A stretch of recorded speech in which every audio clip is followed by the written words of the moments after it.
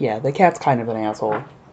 Hence, he's just moving dice all around the table right now, and he absolutely ate through the cord for my microphone. Oh, no! Yeah, little rat bastard.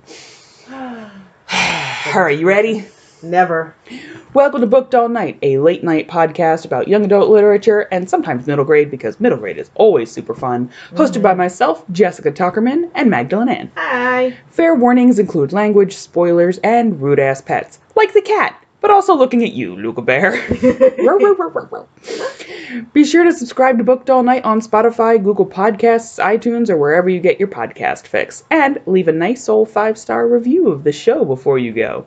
Then make sure to visit bookedallnight.blog for more book reviews, blog tours, roundups, and to sign up for our newsletter that Maggie occasionally sends out. I'll remember to send that at some point. On tonight's episode, we're discussing George Lucas as a genre of fiction. Yay! And genres of fiction in general. We are recording on April 27th, 2019. Let's get started.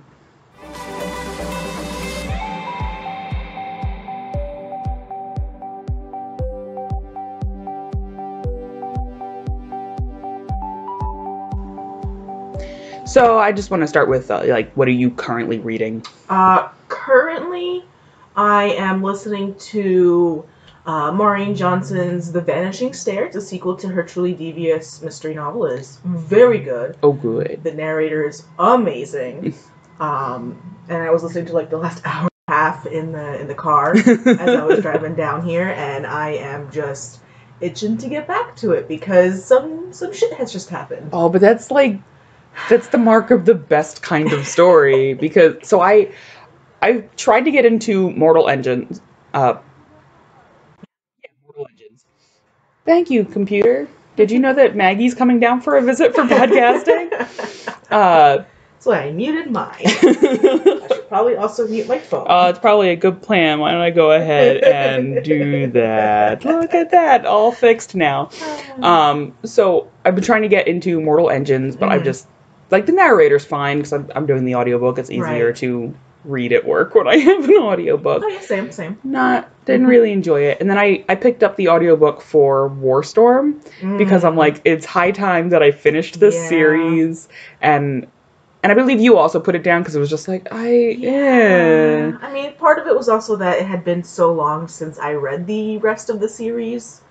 So I already felt out of it, and then just I couldn't get back into it. And I think too, not only time, there was a lot more time between King's Cage and Warstorm, but we were also finishing our MFA, as I mentioned on every podcast. But that's 10 books a month, so 100 books a semester. We had no time for a 900-page book that just was not moving. Well, that, but also there's 900 books in between that and the other books, so it feels a lot longer. But I am actually currently reading Testimony from Your Perfect Girl, which we got from our favorite marketing professional, Tessa, up at... Who deserves every cake. Yeah, all the cake, up at Penguin Random House. And it's by Cowie Hart Hemmings. And actually, I was looking her up, so she's got The Descendants, which is more middle grade and YA, but her other books look to be adult fiction, so I'm actually really eager to see how this holds up, because a lot of authors who kind of cross between those the big kid age gap and the little kid age gap. Yeah. They tend to have some weird crossover language. But so far, I mean, you can see I'm 4 chapters into it. You're annotating. Yeah, and I'm annotating. It's also interesting because it's contemporary, isn't it? We're neither of us are fans of contemporary. It's true, but I actually, so I'm deciding to give contemporary a chance, not only because it's being shoved down my fucking throat, but I've kind of pigeonholed myself in my genre that, I very restrictively read science fiction fantasies. So I'm like, okay, everything feels like a trope at this point, whether or not it actually is. And so I'm like, well, I'll just go read something that's not my usual thing and see how that works. Yeah. And that has actually worked for me in the past. I'd read Stacey Cade's For This Life Only. Oh, I remember you loving it. That was the only one that you cried during. Yeah, I had actual feelings during it, as we all know I don't normally do. That dog has taken a poop outside my window. All right. You go, buddy. Good boy, right. making the boom boom. Someone picks up that poop, because there's people in my neighborhood who don't.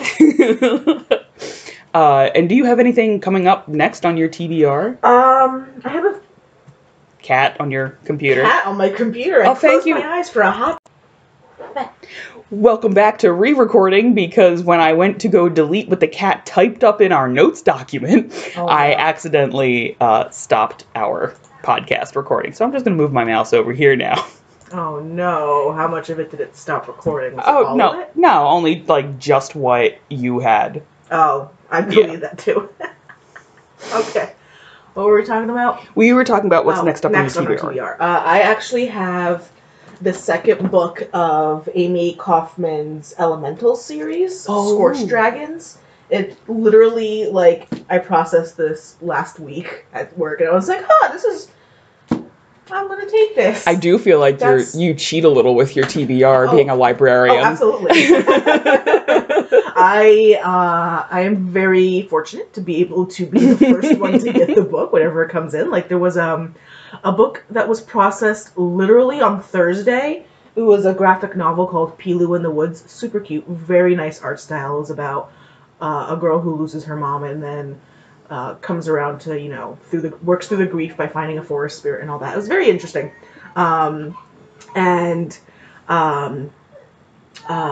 Literally, I was processing and I was like, oh, this looks really cute. I'm going to check this out to myself. Into my I used to do that when I was interning. I'm like, oh, wow, what a cute book. And they were always like, yeah, like if you want to take a copy home, go ahead. Because, we print hundreds of arcs. I'm like, sweet. So I have all of these arcs.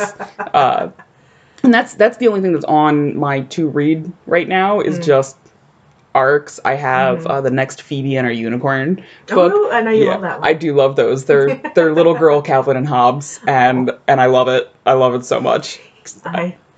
What else do I have? I have an audiobook of The Cruel Prince waiting for me in my Libby app. That's Holly Black, I believe. Just because I keep hearing about it, and I didn't want to pay for it, so I just got the audiobook from Libby. I did pick up. What else did I pick up? What I'm putting down. No.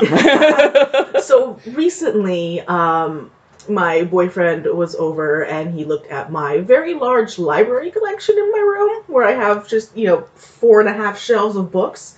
And he was like, I'm really curious as to how many of these books you've actually read, because we were having a discussion about how many books I have, how I need new shelves, and all that stuff. And so he took to counting all of the books that are on my shelf, including all of my school books, craft books, nonfiction books, and all of the stuff that I've garnered over the years. Okay, but craft books don't really count as like books that you've read, because you're not supposed to read them cover to cover. We weren't counting my nonfiction shelf, but like he still like counted all of them, and I counted all the ones that I have actually read that are on that shelf. Out of the 443 books that I own, I read 78. I'm very bad with my TBR mountain. Mountain? You got a fucking planet. Like a whole planet. I'm bigger than Pluto. Jesus. I have the same issue, but my library these days is digital, so it's not taking up all of this space, which is part of the reason that I love my Kindle and just e-reading in general, because it doesn't take up all that space. I never have to worry about needing more shelves, and I don't have to pack up my digital library because it fits in my pocket. I mean, that's fair, and I definitely agree with that. I do like Kindle books, too. I definitely have a lot of those as well. I haven't counted those, but these are just the physical books, because I also like the physical books. Like, I specifically got a bigger purse so I can carry more books in my purse. That's the only reason to have a purse, is to carry books in it. Otherwise, you could just carry your wallet around. Yeah. So, getting into the discussion. Right. So George Lucas is a genre of fiction. Also J.K. Rowling. Also J.K. Rowling. But I feel like there's two different ways, right? So George Lucas constantly expands it, and it's just like merchandise and merchandise and merchandise. But J.K. Rowling is like retconning. And it's just like information that we don't need at this point. And if you want to create new material, not giving us like extra side notes on your old material. Blah, blah, blah, blah. Like, if I wanted side notes on the original material, I could just go to fanfiction.net. And that's, I think that's a big point, too, is that a lot of it now just kind of feels like J.K. Rowling's fanfiction for her own work. Yeah. And my favorite is the cell phone game, right? J.K. Rowling revealed, and then you just use your prediction text.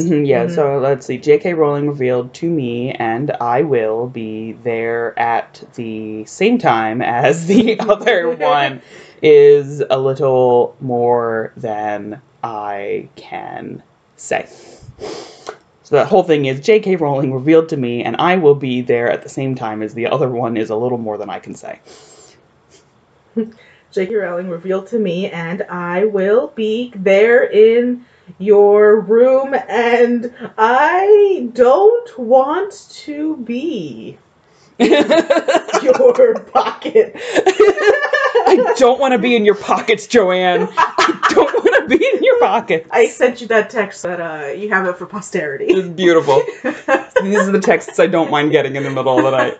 Unlike your meltdowns. You don't want to hear when I'm crying a lot about ships or people dying or whatnot, or what was the one that you saved the screenshots of? Oh, it was Divergent, the last book of Divergent that I was reading. Yes, when you screamed at me through text, Jessica, what the hell is just happening? Jessica, Mary, you wake up, Jessica.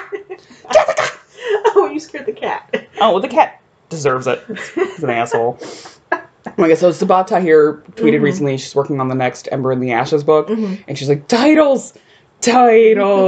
What is this title? She like put up a bunch of joke titles, and I tweet at her, I'm like, why don't you let me read it? I'll help you title it. And she's like, oh my god.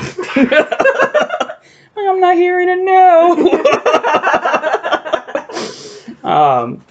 But yeah, like, so you and I were talking about it while I was at work. But I think I was also at work. You were probably also at work. We tend to do that. What is this cat doing to my shoes right now? Where? Underneath me. Under you. You were looking at the walls. Like, how did he get on the wall? I was very, very quizzical about what's happening to my feet at the moment. Anywho, talking about genre and how a lot of, especially high fantasy, I feel kind of suffers from it was supposed to be 3 books, now it's like 6 books. And just because I need the space, and how that works in some genres and how it doesn't work in other genres, and how no book anymore is really like one genre. And I got there because I'm going through a new craft book, which is the Now Write series. I don't usually pick these up all that often, but there's essays and exercises for developing your stuff. So I picked one up recently about speculative fiction, and in it there was one talking about genre and picking your genre and sticking to elements of that genre, and how, of course there is no one genre, right? It's not just a fantasy novel, it's also adventure, there's also romance, there's always going to be mystery, because otherwise why the hell am I turning the page if I already know everything? Right. And I really liked that because it also talked about when you're querying that you have one genre that's describing your plot and one genre that's describing your world. And I liked how that made that very succinct, as opposed to like, well, I kind of have this like speculative, dystopian, sci-fi, little fantasy-esque kind of like, I think pitching especially is very difficult for everybody. I don't think I've ever met anyone like, I know exactly how I'm going to pitch this novel. Like, no, you fucking don't, Stephen King. Shut up. But that really kind of brought it down. And then I was thinking about that, and we were talking about that. And that's how we got to talking about Warstorm, and how we were like, I thought it was supposed to originally be 3 books. And then, whoop, I need more space. Yeah. I mean, that tends to happen a lot in fantasy. Like, Aragon was supposed to be a trilogy, became a quartet, and then now there's a series of short stories. Yeah. He just released. I also want to talk about series of short stories relating to the world, because I like George Lucas as a genre. Anywho, go on. But like, my all-time favorite series in the world by my all-time favorite author ever, Susan Dennard, who I never will stop praising my love of. Do you like Susan Dennard? Do I? I didn't know. But truth was, she has never mentioned how long the series is going to be. She specifically, every time someone's like, oh, how many more books will there be? She's like, She specifically is not cornering herself into a number of books and is just letting the story unfold naturally. I think because there's a lot of plot planning that goes into writing a trilogy. That's probably the smartest way to talk about your fantasy especially. Yes. Which, like, I always say sci-fi and fantasy are two sides of the same coin because you say magic, I say technology. Like, we're not different. Yeah. But science fiction, I think, can often draw on real world terms where fantasy can't. And well, we can. It just has to be veiled under the whole fantasy rainbow. Yes. But flying cows. Jerky. But this was a problem that I had when I was writing my fantasy series. Like, I was planning plotting out one book, but I'm also thinking I have to think of, later down the line, like, how is this going to affect things in books 2, 3, 4, whatever. And that was a lot of what kind of caused me to freeze up with that. And I ended up having to shelve it for an indeterminate amount of time. But, like, I think Suze's approach... Suze. What she calls herself and what we call her. Suze, C-O-O-Z. Suze, like, she hasn't specifically mentioned how many books are in the series, and from what I know from the newsletters, she doesn't... She's not revealing that. She's just kind of letting it grow organically, and I think that's what's needed in fantasy books, but it's so hard because you sell X amount of books to the publisher. Yeah, alright, so especially with the Truth Witch series, my question then is, do you feel at the end of each novel that things have been wrapped up? So for Truth Witch, yes, it's a very standalone piece. Like, I can very much just read Truth Witch and be done with it. Wind Witch was a little more of a stepping stone type book, so not entirely. Sight Witch was pretty standalone, and Blood Witch was pretty compact, pretty tied off in the end. But there's still, more questions to ask, but, the questions that have been asked have been answered. See, I think then that's the way to do it for such a long series that you don't know, like, am I going to stop? Am I not going to blah, blah, blah, blah, blah. It's like she's braiding something, and then, you could stop here, or you could just add some more rope. Yeah. I feel like Graveyard adds a lot of rope. The short stories. The Broken Throne. And, yeah, I just... Well, I'm pretty sure 3 out of the 5 stories in that collection were released in between the other books. So they're part of the other collection that was released online then? Yes, I'm pretty sure. I haven't actually looked into Broken Throne. I think there were 2 new stories in there. Like, half of them are previously stories or whatever it was.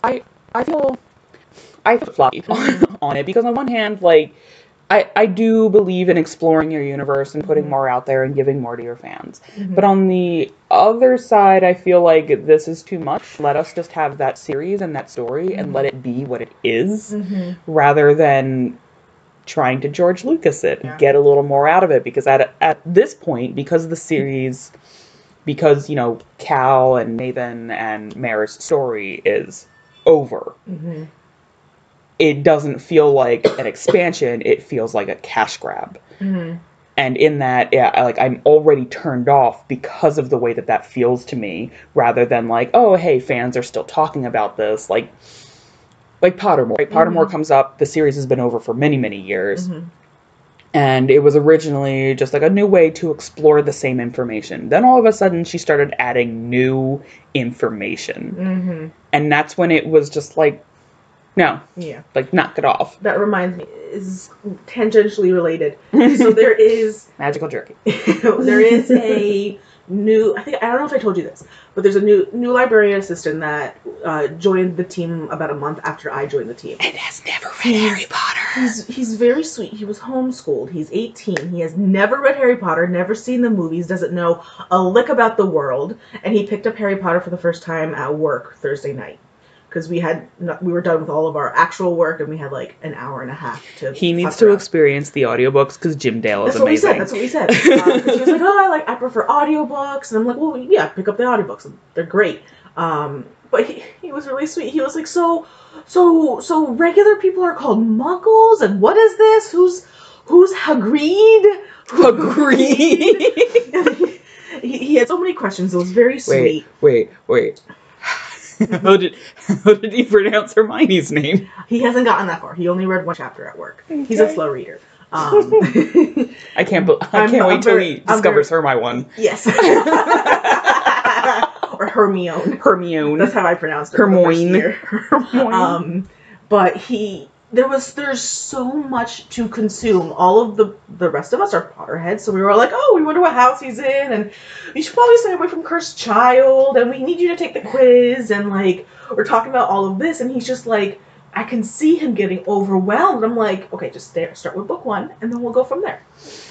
So, okay. So like part of it is like it's also there's a line between providing more content for fans who want that content, providing more content because your publisher demands of it, and then providing that content because you don't know how to stop. And there comes a point where there comes a point when it just becomes so overwhelming. It's just a tidal wave of potential and like places to start. He was so confused, and I was just like, this would have been so much simpler if there was the series and that's it. Yeah. Or, we know there's Pottermore. We know there's Cursed Child, but like... But I feel like... Alright, so Harry Potter, Shadowhunters, even... Twilight's not really like an active fandom so much anymore. No.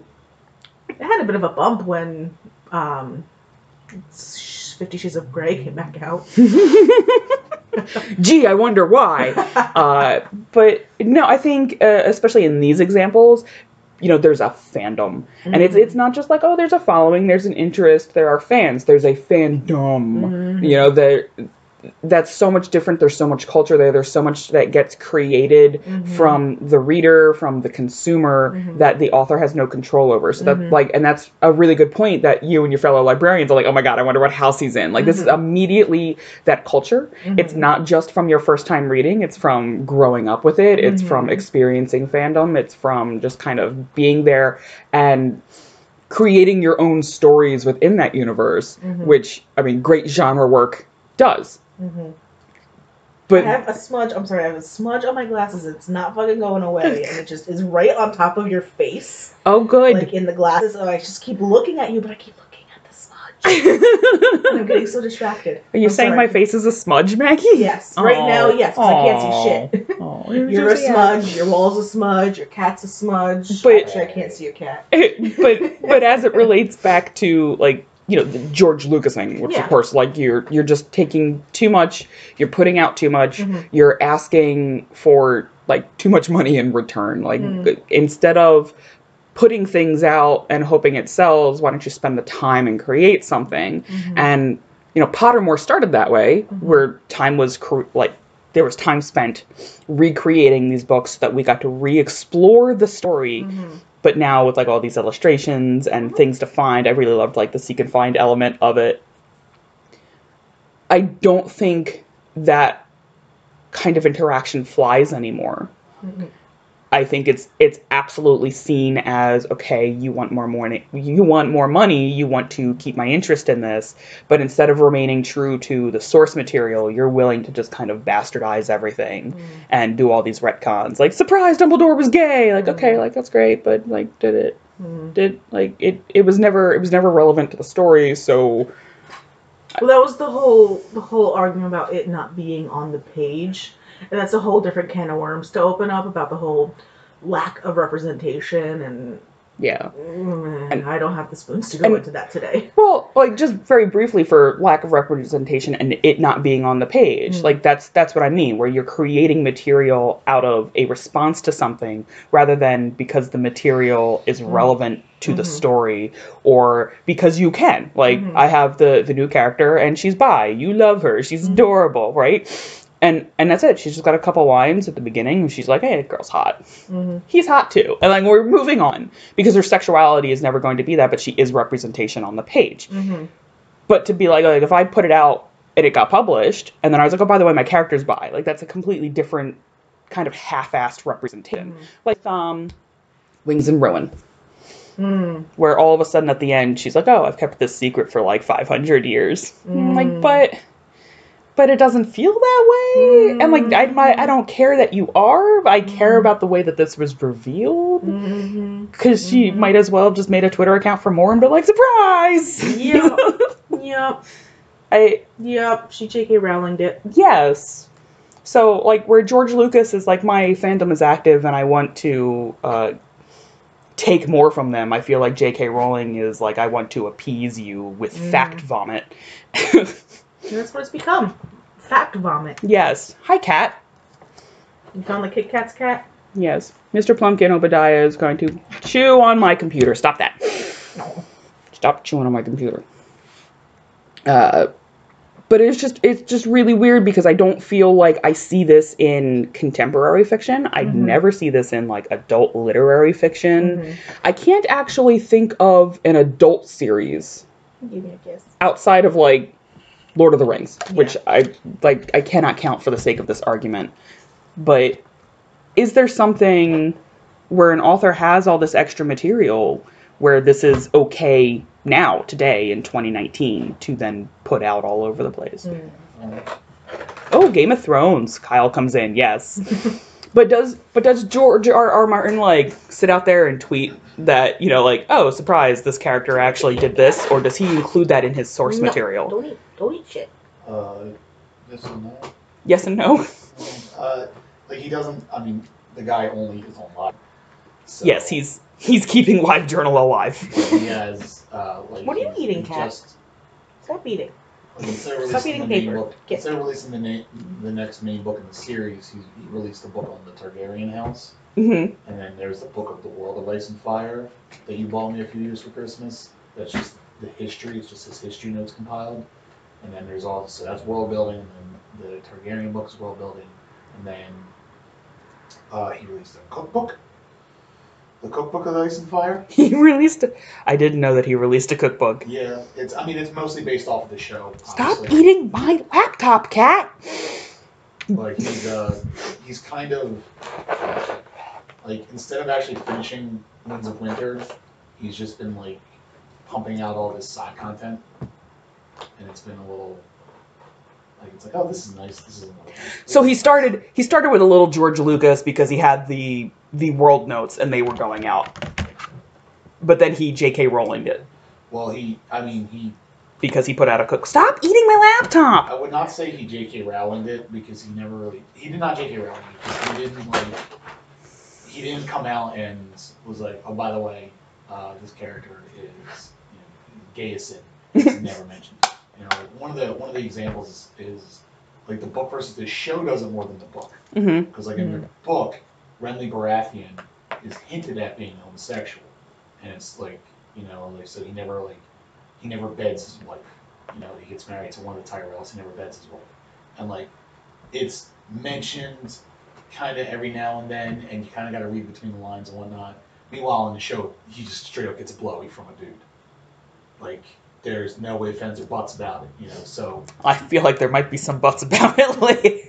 I'm sorry. I'm sorry. But, so, like, the show kind of, like, the books that he's releasing are kind of George Lucas in the sense that he's just expanding in his own universe, whereas the show is kind of J.K. Rowling it, where you're creating some retcon for some, like... It's not really creating retcon per se, but it's definitely just, like, it's taking away the mystery from the novels. It's like taking away the intelligence of the reader, and just like sticking it in your face. Yes. You know? So like, there's no. Whereas like J.K. Rowling never put anything in the books to hint that Dumbledore was gay until she gave that interview a month after the 7th one came out. Yeah. George R. Martin, like, if you go back and read those, like, how he wrote Renly in those specific scenes and what he was doing, especially in the context of especially in the context of him writing it as it's Middle English. So, like, you have, like, pay attention to, like, the societal norms if you knew what they are back then. Then you can see where, like, all right, I can understand where, if somebody was to tell me he's gay, then I can understand where they're coming from. First time I read it, I had no idea.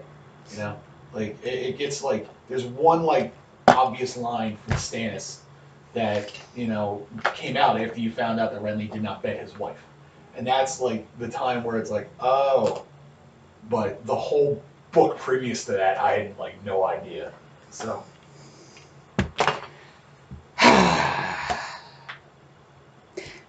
See, but that's okay. Like, having the clarification to the show or the... Thank you. God damn it, cat. Stop being a cat. Like, the clarification of information in a new medium, I feel, is doable and acceptable. So, like, having a scene where this character is gay in the TV show, just kind of confirming what's already in the work, as opposed to, I've decided 6 months after its publication that this character is something else. Yeah, George has never done that. Yeah. Yeah, like, definitely two different ways to do that. Yeah. I think that about is all the time that we have for tonight, right? Yeah, pretty much. Yeah. I don't know unless you have anything to add about bullshit genres. Or this fucking asshole cat. Just tearing off this magazine. That's my boy. I mean, there's a lot of... The thing that's been irking me a lot is that I've been seeing a lot of magical realism that's not magical realism. Especially because magical realism is a genre that is rooted in Latinx culture. Mm-hmm. And there's a lot of non-Latinx people, specifically white writers, who keep thinking that they're able to do this thing justice. And they're not, especially because they think just because they can put in some plot inconsistencies and call it magic, and that'll make it, magical realism is just cat. It's bothersome, and it's incredibly disrespectful to Latinx writers. Yes. I think another thing with magical realism and how many people are just like, God, like, she throws a penny in the well and the wish happens. Like, it's magical realism. Like, no, that's more serendipity. And I don't think that they understand magical realism as a literary art, right? So, like, there is a history of it, not only in Latinx, but most of its literary origins are part of Latinx culture. But there is a cat in a bag of Kit Kats. I'm gonna lock you in that damn bag. Kit Kat. But there is a history of it in drawings and paintings and Renaissance art, where you have these hyper realistic portrayals of unicorns and fairies and satyrs and using dicks on stabs. Oh, so many dicks. And dicks are magical realism. Dicks are magical realism. Title of the podcast. That one's for you, David. Yeah, that's for you, Davis. But no, that's where, like, you're trying to take this one medium and bring it into this, and you're not doing it well because, I mean, especially for white culture, like, yes, we have fairy tales, but they're like fairy tales. There's not a lot that there's totally a lot that you can bring into it, but so many people are hung up on, like, what is magic and what makes it magic, and if it's magic in a real setting, then it's magical realism. No, that's urban fantasy. Yeah, that's urban fantasy. Like, that's a thing. That's where magic is real. This is where you're taking magical elements and explaining them in realistic terms. And I don't think that people really understand that. What was I reading recently? The Beholder comes out soon, comes out soon as of recording this. But she's taking fairy tale characters and making them actual historic characters in the world that she's building. And she's taking away their magical elements. So, like, Hansel and Gretel still get lost, but they don't find a magical candy house. Homer is on the boat with her, but he didn't go find sirens and Cyclops and all these other... Well, that's Odysseus. But they're painted as history. History is real. History is concrete, quote unquote. And that's what you're looking for, these magical elements to come into this. Yeah. And not circumstance. Yeah. But I think because I know very few Latinx like fairy tales, but of the ones that I do know, a lot of them are similar to, like, Don't Follow Strangers. And that's very that's very simple to bring into a realistic setting, as opposed to don't get kicked out of your house when you're 10. But if you do, Pokemon is now a fairy tale. Yeah, Pokemon's a fairy tale. Like, but if you do get kicked out, make sure you have bread or something in your pockets. Like, I think the lessons in the culture speak really loudly to being able to understand that outside of that culture. Right. But I want more magical realism, and I definitely want more real magical realism. Yeah, real magical realism. But I definitely want more. So, like, it's not magical realism, but Zoraida Cordova's books. I really love her books and how the language and the culture comes through in those. And I love them because I'm not Latinx. And so it's something new. It's immediately a new twist on something old. And it kind of makes it more vibrant. Like, who else? Tomi Adeyemi's books. You know, while we had a lot of problem with the plot, I'm talking like into my cup. I can hear myself echoing in it.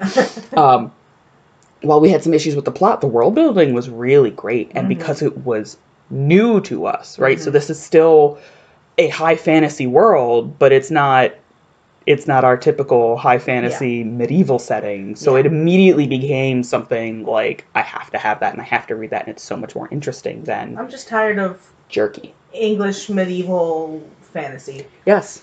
I'm tired of Tolkien-esque fantasy. Yes. Yeah. I'm also tired of the idea that you have to read the forebears of fantasy when most of those forebears are, you know, white men. No, I'm done. I'm gonna pass on that. Read the actual forebears and, you know, the current queens of fantasy. Well, first off, yes, queens of fantasy, right? Queens of YA in general. There's actually there's not a lot of male authors in YA. But yet, it's the male ones who get the most attention. Patriarchy.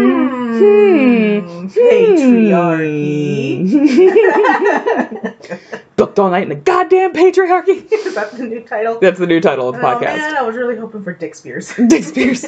I was really hoping for Dick Spears. Title of the podcast. We already had Dick Soap. We're moving on to Dick Weapons. Oh, not the Dick Soap. Oh my god. No, another thing. Oh, so boy. I listened to the Print Run podcast with Laura Zatz and Eric Haynes. Yeah. And lovely people. They are lovely people. I love listening to them. They're so funny. But I was actually they had a To Loon It May Concern, which is their like advice column part. And they were talking about where's the millennial voice of the generation. And Laura's immediate reaction is like, most of us are still like in our early 30s. Give us a fucking break. Second off. But there's not. Like, if you had to say there's one author that absolutely captures the millennial experience. My first thought is Angie Thomas. So it's mine, actually. Yeah. Which is sad. Sad in that it has to be the voice of our generation of, you know, black kids getting murdered. Yes. Yes, to be clear, that is the part that I find sad.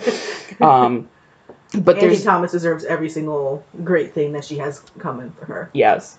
I love her books. It's just weird because, like, if somebody had asked me when I was a teen, like, who was the author that absolutely was my voice and... you got a nat 20. Stop being a cat. But if somebody had asked me then, like, who would you say is your voice?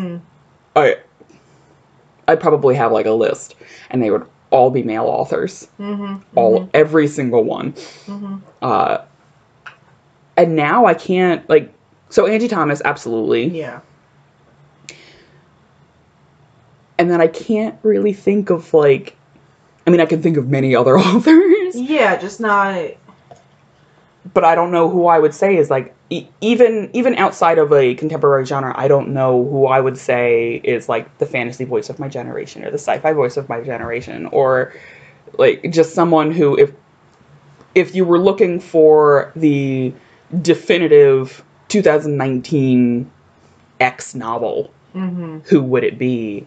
And at the same time, I'm, like, really happy that I can't pinpoint that down, because it means that, like... we have a lot of great voices already. We do.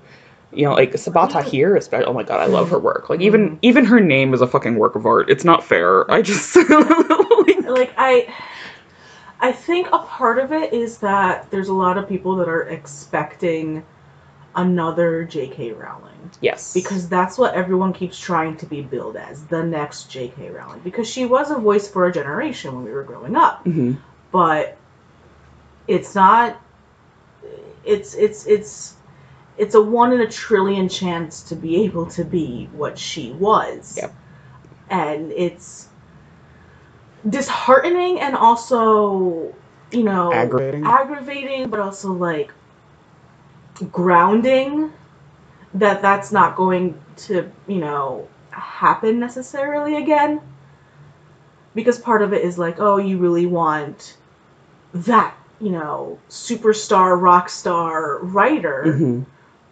But that's not, you know, we don't have that anymore. One, because of the technology, I think. I think you're more likely to find the superstar YouTube channel or the superstar Instagram, you know, Twitch streamer, whatever. It's and even then there are many of them now.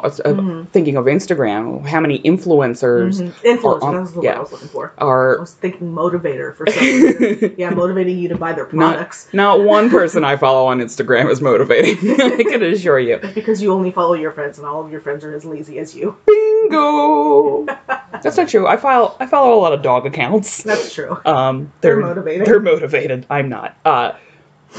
But, you know, there are these accounts that have 4 and 5 million followers, or they have, like, 20 million followers. Yeah. So, the same scale. So, like, if Harry Potter came out now, on the same scale, it would have to be 10 times bigger than what it was when it first came out, which is rightly insane.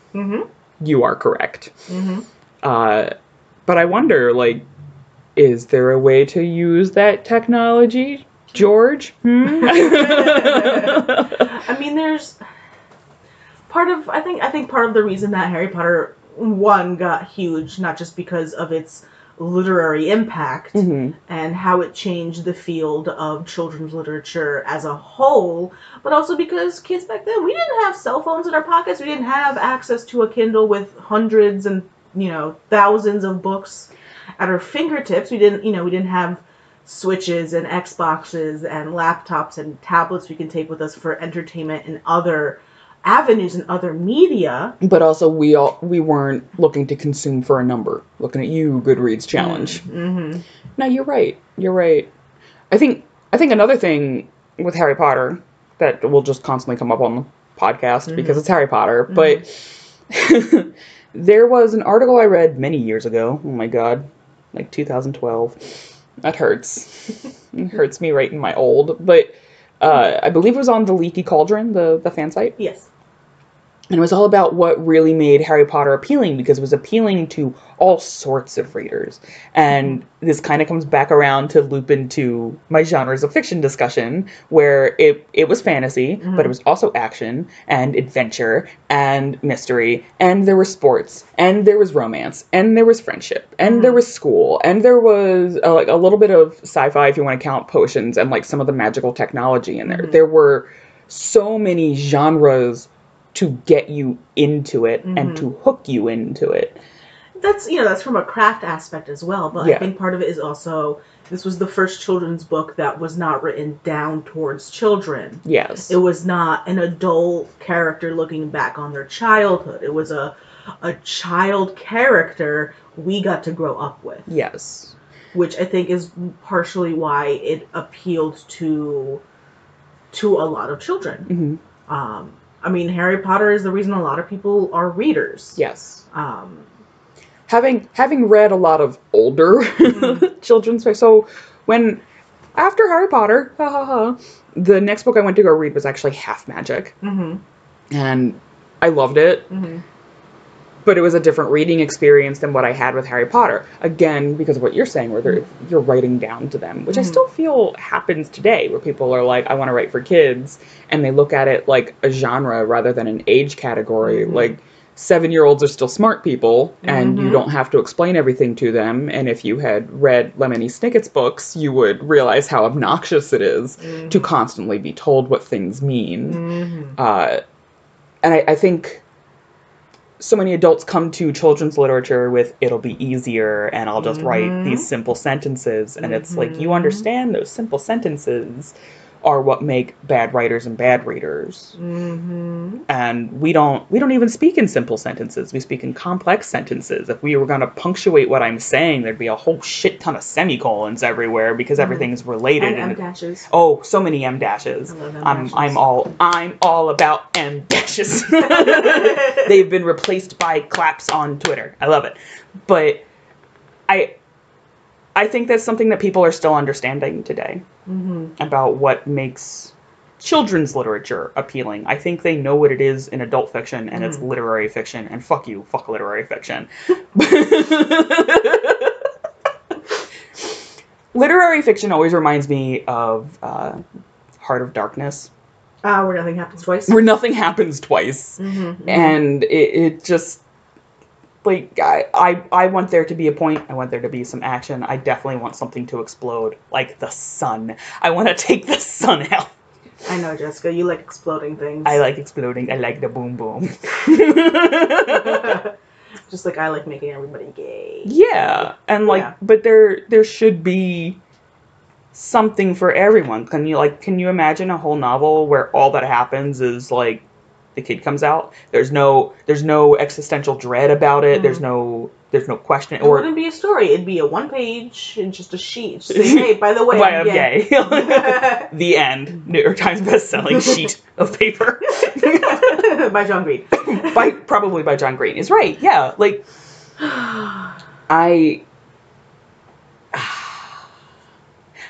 especially in children's fiction, there is a lot where nothing happens, and then another book comes out to kind of make up for the fact that nothing happened. And I think, I know, especially in kid lit, things that go up on middle grade hardback New York Times bestsellers list are going through 3 gatekeepers, and those gatekeepers are the ones that are making sure that it goes up onto that list. Where teens have their own money and their own say, more or less.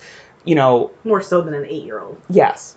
You know, you have your teacher, your librarian, and your parents saying, okay, this book is acceptable for you to read. This book is not for you to read. Like there's, speaking as a librarian's assistant, someone who works in the library, specifically a children's department, a lot of what our core mission is to make more kids better readers. Like there's one girl who comes in. She is in 4th or 5th grade. I don't remember. She only reads level 1 chapter books, like beginning readers, like See Spot Run. And it's disheartening because she's a smart kid. She could absolutely be reading something, part of that also more complex. And part of it, I think, comes from either her hesitancy to read up, or somebody being like, you shouldn't be reading this. As a late blooming reader, it is probably that second one, that you shouldn't be reading this. This is too big for you. And you really start to internalize that and be like, okay, it's too big for me, and it'll always be too big for me. And that's why I've never read Anne of Green Gables. I was in 2nd or 3rd grade when I got... You're not missing much. I know. But I was in 2nd or 3rd grade when I got a copy of it, and everyone was like, maybe read that when you're older. And I was like, all right, maybe I'm just never going to be old enough for it. Yeah, and like it's the same thing happens not just like specifically with graphic novels as well. A lot of parents are like, that's not real reading. Fuck you guys. But there's so much. I have this one really sweet kid who comes in for homework help, and I love him a lot. He's so sweet. He exclusively loves to read Dogman comics. He just loves Dogman, and it's just what he reads. But those things are like, an inch thick. They're big books. And he just loves them, and he wouldn't be reading anything else otherwise. I think, especially for graphic novels, so many people look down on them, but it's like, number one, a lot of fucking work goes into those. And number 2... a lot of work goes into reading them, because you have to you have to connect not just on a textual level, but a visual level as well. Yes. And there's so much, like, not being said in the words that's being said in the picture that you have to be able to comprehend. Yes. But so many people think of them like picture books. And so, like, in a picture book, the picture is complemental to the work, right? We're filling in a few blanks, like the color of the ball or the type of dog, like, and it goes with that. But in graphic novel, it's all supplemental. It's its own thing. There are things in the background you should be looking for. There are things in the foreground. There's facial expressions that might not come across through what the character is saying. And you're right, like there's two places to connect on that. But so many people are looking at the medium and they're like, well, that's for kids. Like, well, for starters, a child. And secondly, like, if a child is reading, outside of the girl who's clearly reading below her level, be happy that they're reading. And be like, okay, I see that you like graphic novels. Here's one at a higher Lexile level. Rather than, no, graphic novels are bad. Or, I see you're reading, like, the level 1 and 2 Lexile level I can read now books. Why don't we try one at a level 4? Like, and just kind of moving them up rather than degrading them for reading something that they're comfortable with. Like, it's really funny. This kid came in, I think it was Thursday night or Wednesday night, I don't remember. He came in and he was like, where are your books for, like, third graders? And they're like, oh, are you in third grade? He's like, no, I'm in second, but I can read better. And it was really sweet. It was so funny. He tore through all of the upper level reader books and chapter books. It was very cute. Yeah, but that's awesome. Yeah, it's awesome. It's great. Anything to get the kids away from the computers is what we're trying to do with books, especially in the library. Like, there's a lot of things that you can have on the computer, but there's only so much that you should be able to do on the computer in terms of, like, alright, so 90% of the kids who come into the library, they go straight for the computers. They all play Roblox, which is like a Minecraft Fortnite thing. I don't understand it. I pretend to understand it. You're too old for Roblox, I get it. Yeah. I just, they like to do that, they like to play that, whatever. But they're there all day long. It was spring break this past week. Kids came in at 9 in the morning. They left at 8 o'clock at night, an hour before it closed, or 7 o'clock at night, or whatever. They would leave for food and come back. And they would just sit at the computers all day. And we have to be like, hey, like, be as energetic as possible, the same way that you have to be energetic to get Luca or Belle to go over the A-frame or into the tunnel. And we have to be like, hey, who wants to come and make an umbrella craft? Or who wants to paint rocks? Or who wants to do literally anything else? And part of it is, like, we want them to read. And part of them is we want them to experience stories outside of what they're used to getting from a screen. And I'm not degrading other mediums. I'm not degrading, technology and computer. And I can see in your face that you want to, you want to say something. But I see the merits of the computer. I see the merits of technology. But there has to be a line. Especially when kids are so young that they're still developing. Like, I'm not saying computers and screens are bad. Technology's the devil. Kids, when they were my age, they went outside and played with sticks and read books in the snow. Uphill both ways. No. I see your point. Yeah. That there's a lot of time doing skills that are not going to be real world skills, but there has to be. Like, even as a librarian, you're still, especially while you're there and these kids are there, you're in an educator role. And there has to be a point where the educator steps down off the pedestal and comes to say, how can I use this medium that they are clearly so interested in and bring it into the classroom? So, like, Roblox especially, because it's like Minecraft and they can build their own worlds, ask them to make a diorama of a scene that they read in a book. Like, just do anything that brings them to you or coming to this line rather than like, hey, you have to put away things that you're clearly interested in, because even saying like there has to be a line, there has to be this time, like, no, there doesn't. There has to be a connection, because otherwise we're getting to the point where like mitochondria is the powerhouse of the cell, but I don't know how to do my taxes. Right. So while I can't make the argument that like Roblox is giving them real world life skills, find a way that it is. Find a way that, like, even mobile games are doing something, you know. Find a way that Instagram can be relevant in the classroom. Find a way that you can bring them to what you want them to get to without having to say that's not acceptable. Right, and I'm not trying to say that's not acceptable. Like, I mean, I am 100% in the same boat where I will spend 100% of my time on the computer. Hypocrite. But part of it comes from, one, as my job as an assistant there. You know, working in the library, it's part of my job to try to get them to be engaged in anything and everything, because while the computers are great, the books is still what the core of the library is, and the community is part of, you know, the core of the library. And we're trying to foster that connection.